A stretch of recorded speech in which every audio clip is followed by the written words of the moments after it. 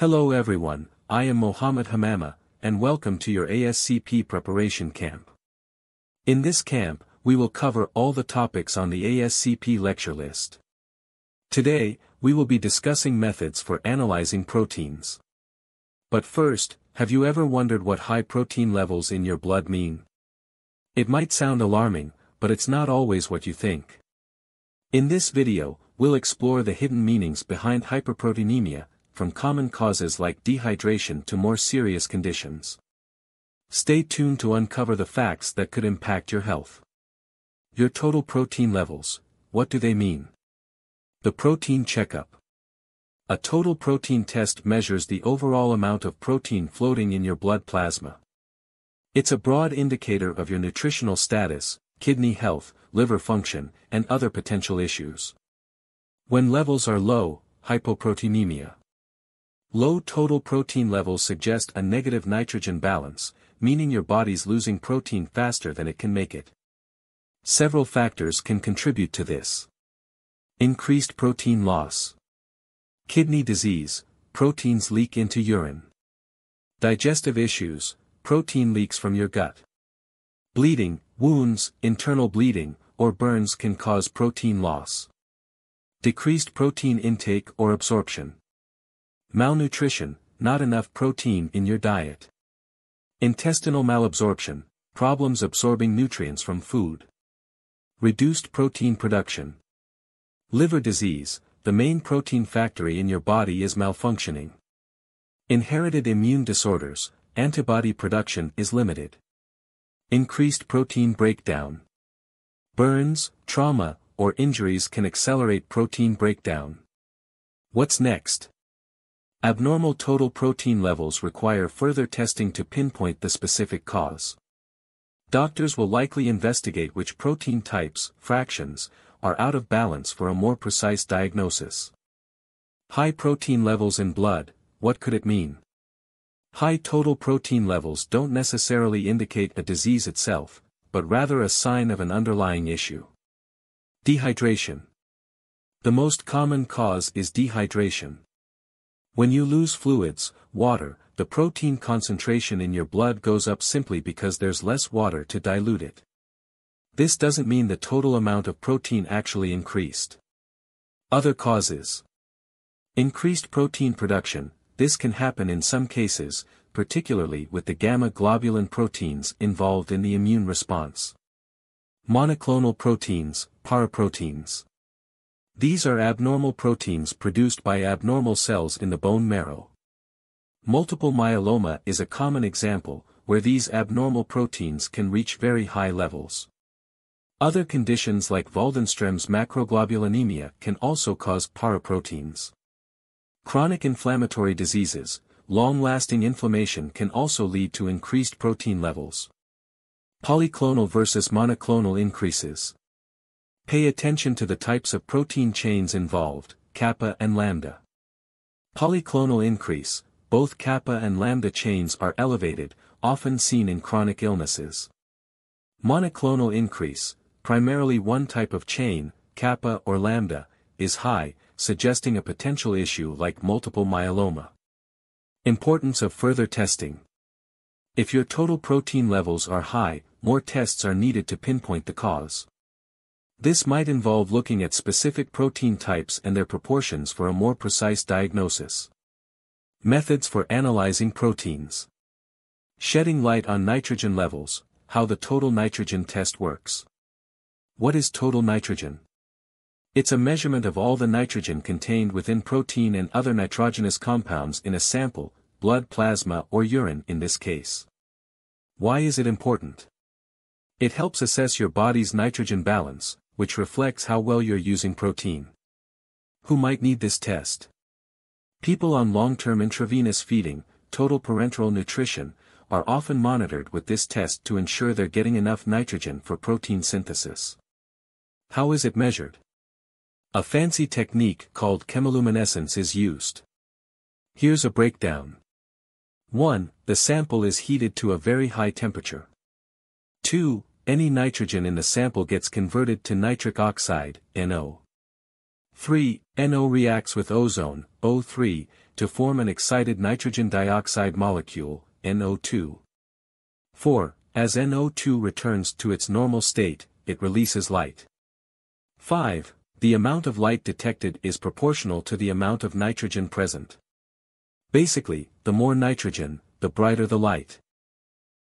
Measuring total protein in blood, why it's a balancing act. What is total protein?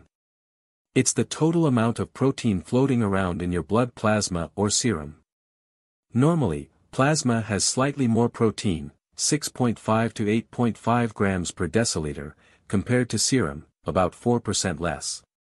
Challenges of measuring total protein. Blood contains many different types of proteins, each with unique properties, like charge and size. Many protein measurement methods react differently to different proteins, making it tricky to get an accurate total. In some cases, like kidney failure, small protein fragments can build up, further affecting the accuracy of certain methods. Common methods for measuring total protein. Several techniques are used, each with its own advantages and limitations. The Kjeldal method, a historical heavyweight, of protein measurement. What is it? The Kjeldal method is an older technique for measuring total protein. It's not commonly used in modern labs anymore, but it played a significant historical role. How does it work? 1. Protein breakdown. The sample is heated with sulfuric acid to break down protein into ammonium ions. 2. Ammonium detection. These ammonium ions are then converted to a measurable form. 3. Protein estimation. Based on the amount of detected nitrogen, assuming protein is 16% nitrogen, the total protein content is estimated. Why isn't it used much anymore? Time-consuming. The process is lengthy and not ideal for routine testing in busy labs. Inaccuracy for atypical proteins. If a protein has an unusual structure or different nitrogen content, the measurement can be inaccurate.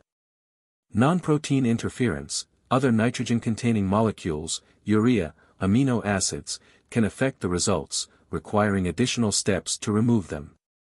Why is it still important? Historical significance. The Kjeldal method paved the way for more modern protein measurement techniques. Reference standard. It's sometimes used as a reference point for calibrating other protein measurement methods like the biuret method. Biuret method, a colorful way to measure protein, with a few quirks. How it works, the colorful side. Imagine proteins like beads on a string. The biuret method uses a copper solution, Cu2+, that reacts with the bonds between these beads, peptide bonds, under strong alkaline conditions. This reaction creates a colorful complex, shifting the copper solution from blue to violet. Scientists measure the intensity of this violet color at a specific wavelength, 540 nanometers, to estimate the amount of protein present. Potential interfering substances, the quirky side. While it's a good method, some other molecules with similar structures can also bind to copper and affect the color measurement. Examples include amino acids, certain buffers, and small protein fragments. Not all proteins react equally with copper. Proteins rich in the amino acid proline or with unusual structures might show weaker color changes. Important points. Despite these quirks, for most proteins, the biuret method provides a reliable estimate of total protein content, especially if the endpoint method, measuring final color intensity, is used. There are also rate-based variations of the biuret method, but they're considered separate techniques. Light absorption methods. Scientists can use light to estimate protein concentration in a sample. There are two main approaches. Ultraviolet, UV, light absorption. Proteins absorb UV light, especially at wavelengths between 270 to 290 nanometers. This method works best for purified proteins with known composition, especially tryptophan and tyrosine content. In complex mixtures, like blood plasma, accuracy suffers because other molecules, amino acids, uric acid, also absorb UV light, making it hard to isolate the protein signal. At even shorter wavelengths, 200 to 225 nanometers, peptide bonds themselves absorb UV light strongly, but this method is also prone to interference from other small molecules. Limitations and alternatives. For accurate protein measurement using UV light, removing smaller molecules from the sample might be necessary. Other techniques like infrared or Raman spectroscopy also analyze light interaction with the sample for protein determination, but these involve complex spectral analysis. Unveiling protein, the powerful, but not perfect, Lowry method. Super-sensitive protein detection. The Lowry method is a protein measurement technique known for its impressive sensitivity, about 100 times better than the biuret method. How it works. 1. The sample is mixed with a copper solution under alkaline conditions. 2. A special reagent, folensio-cal-2, is then added. 3. This combination reacts with protein and specific amino acids, tyrosine and tryptophan, to produce a blue-colored complex. 4. Scientists measure the intensity of this blue color to estimate the amount of protein present. Important considerations. Not all proteins react equally. Those rich in tyrosine and tryptophan will be detected more readily. Similar to other methods, small molecules like free amino acids and certain medications can interfere with the measurement, requiring their removal for accurate results in some cases. Checking protein levels, the quick, but limited, refractometry method. Fast and easy, for high protein. Refractometry offers a rapid way to estimate protein concentration, especially when protein levels are high. The catch, accuracy matters. As protein levels get lower, below 3.5 grams per deciliter, this method becomes less accurate. Other things like salts and glucose in the sample can also affect the measurement, making it unreliable for very dilute solutions. More common use. While it can be used for protein, refractometry is more commonly used in clinics to assess the overall concentration of dissolved substances, solutes, in urine samples, rather than specifically measuring protein. Shining a light on protein, scattering techniques. Protein makes light dance. These methods use light to measure protein, but in a different way than light absorption methods.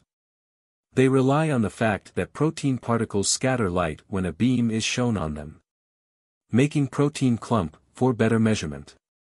Special chemicals, reagents, are added to the sample to clump the proteins together. These protein clumps scatter light more effectively than individual protein molecules.